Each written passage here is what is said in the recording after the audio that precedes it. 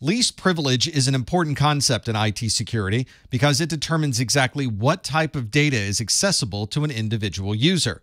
Ideally, we would set up rights and permissions so that a single person would have access to only the necessary data to be able to perform their job function. This is not only security at the user level, but it also provides security for your applications. If malware happens to be installed on a system, it would only have the rights and permissions associated with that particular user.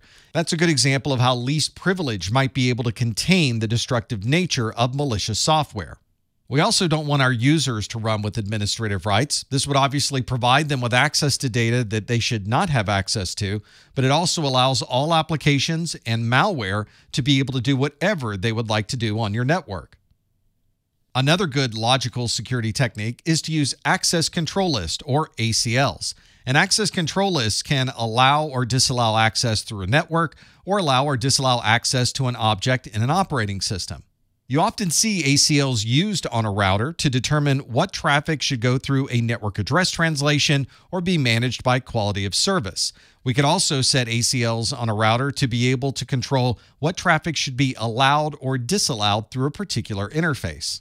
If you were to look at an ACL on a router, you would see a number of different criteria that we can use to filter out this traffic. We could use a source IP address, destination IP address, TCP port number, UDP port number, or ICMP or other type of protocol. Traffic that goes through the router will go through this list to see if any of this traffic matches an existing access control list, and then we can look at the disposition of this ACL to determine whether this traffic should be allowed through the router or if it should be dropped. And as I've mentioned, an ACL can be used in an operating system to allow or disallow access to a file, a directory, applications, or any object in that operating system. When logging into a device, we commonly use a username and a password. That password is an authentication factor. It's a unique value that is something we only know or we only have access to that proves that we are who we say we are. There are many different types of authentication factors. Some are something you are, something you have, something you know, somewhere you are, and something you do. We can use one or many of these authentication factors during the login process to really confirm that you are the right person logging in to this account. You might carry around a pseudo-random token generator like this one that gives a different number on the screen every 30 to 60 seconds. You would use this during the login process. You would add your username and password. You would then hit the button on this device and then put in whatever code showed up on the screen.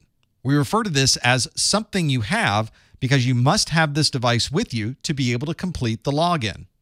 There are also software versions of these token generators. I use one on my desktop and on my mobile devices so that I can connect from wherever I happen to be. This is still considered something you have because you have to have your phone with you to be able to use the app that then provides you with the code. This can save you money because you don't have to give people separate physical code generators. They can simply install a piece of software on their smartphone, and now they always have that software wherever they happen to go. Another type of authentication can come from SMS, or the short message service. This is effectively text messaging that is used to send you the code instead of using an app or an external token generator. To log in, you would submit your username and password, which would then send you a text message with another code that you would then input on a separate screen. This confirms that you are the one that has your phone with you, and you have now authenticated using this additional authentication factor. This is perhaps not the most secure form of an authentication factor because there are ways for a third party to gain access to that authentication code without having your phone. One of the ways to get around this is your attacker will contact your phone company and have them reassign your number to their phone. Then whenever the SMS message is sent out, it's not going to your phone, but instead going to the attacker's phone. Attackers can also spoof the source of an SMS message, or they can intercept the message that's being sent to you. This obviously creates a less secure form of authentication, which is why some organizations will not use SMS and prefer using a secure app on their smartphone. Instead of receiving an SMS text message, you might receive a voice call. On the voice call, a computer will talk to you and tell you what the code happens to be, and then you would type that code into your login screen. This has exactly the same problems as an SMS, however, because if somebody does gain access to your phone number, then they can receive that call instead of you. And of course, that phone call might be intercepted or forwarded to another phone, which effectively has the same problem as authenticating with an SMS. Another common logical security technique is blocking any unsolicited email. We commonly do this at the email gateway that we're using for our organization. Sometimes we can do this with servers that we have on site, or we may be providing this email filtering in the cloud. This allows us to see all of the emails going in and out of our organization. We can see if there are any attachments. We can scan those attachments to see if they might be malicious, and then we can decide what to do with this email if we feel it poses a security risk.